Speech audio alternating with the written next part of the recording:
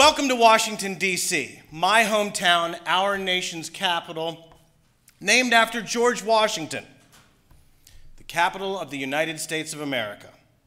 It will not surprise anyone in this group when I say behind every great man is an even greater woman.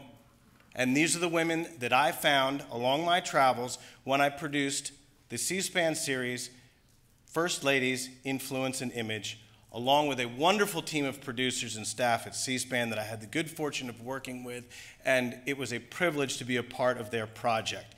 It made me the First Ladies' man.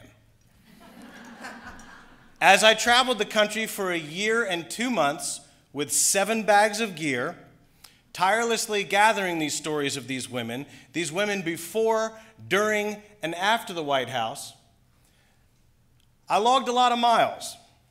My feet got very tired. I needed prescription glasses. A shot of Novocaine, or cortisone rather, in my back.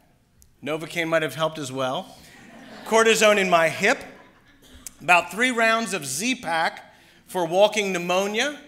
But every TSA agent at BWI knew me by name, and breezing through security was a pleasure. But along the road, I discovered that these women, these unpaid, these unelected women, were remarkably more part of the story than I had ever been taught or ever realized. They are the most powerful and influential unpaid and unelected women in the world. Washington, D.C., George Washington. We all have him on money in our wallet.